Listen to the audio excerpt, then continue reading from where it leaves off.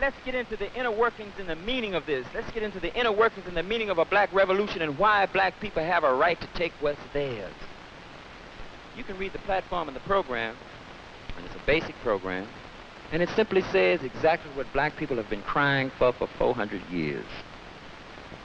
One, we want freedom. We want power to determine the destiny of our own black communities. Two, we want full employment for our people. Three, we want decent housing fit for shelter of human beings. Four, we want an end to the robbery of the black community by the white racist businessman. Five, we want decent education that teaches us about the true nature of this racist, decadent system. Education that teaches us about our true history and our role in the society and the world today. Six, we want all black brothers to be exempt from military service. Seven,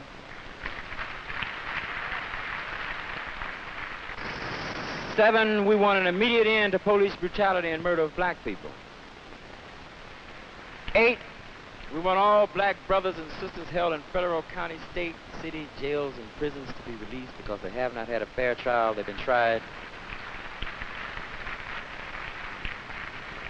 They've been tried by all white juries who have no understanding of the average reasoning man in the black community. Number 9, this is where Brother Huey is being caught.